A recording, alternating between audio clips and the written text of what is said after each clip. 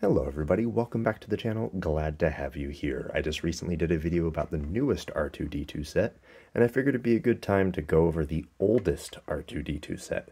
So right here we have set number 8009, R2-D2, obviously.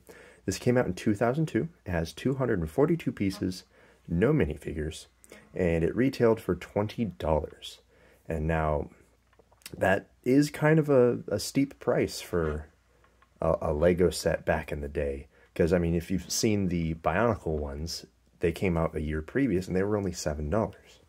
But this is a lot more pieces. I mean, back the Bionicles were like 40. This has 200 more, and it is Technic, and so, you know, it's a little on the pricey side. I mean, back then. Nowadays, this would be a steal. Currently on Bricklink, you can get this for about 20 bucks if you're okay with it not being in great condition. It goes up from there. And then if you want it sealed, the lowest listing I saw was $40.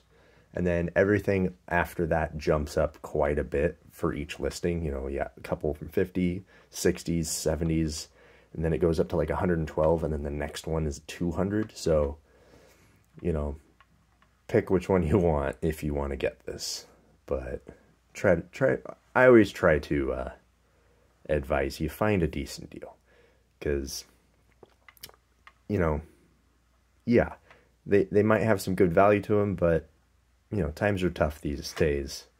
You don't have to, you know, spend an arm and a leg to get an old Lego set that you always wanted.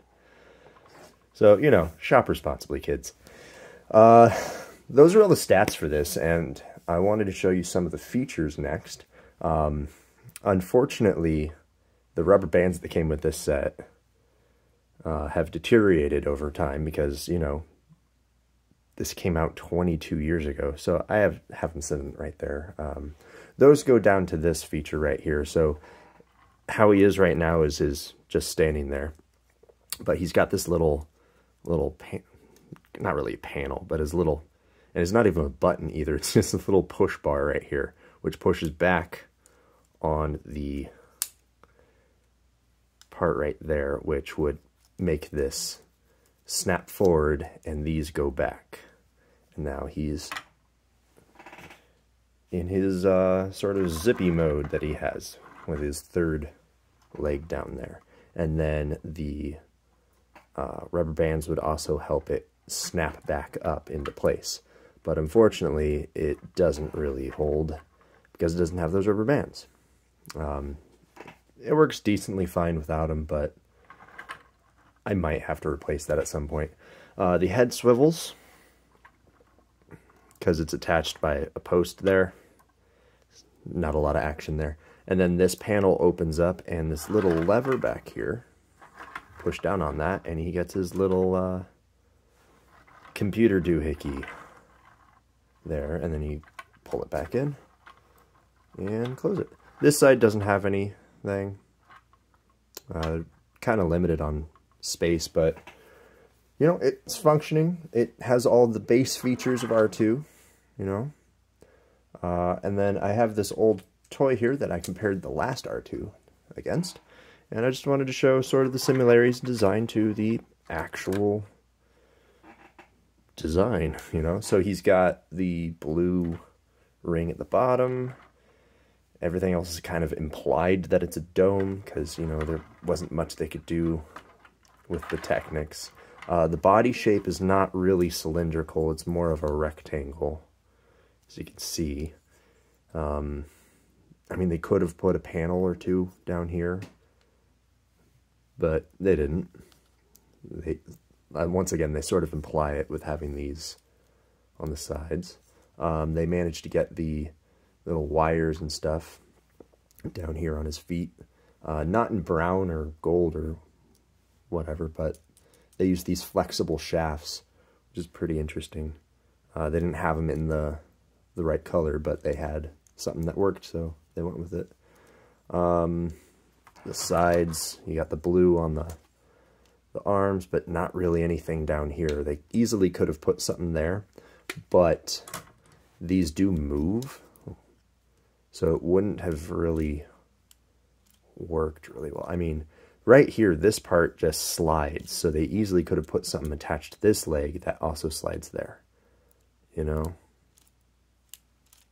I don't know, I might just be nitpicking, but they've got working little wheels here, which is just these gears that sit in the things. You got a bunch of them, so he's able to move.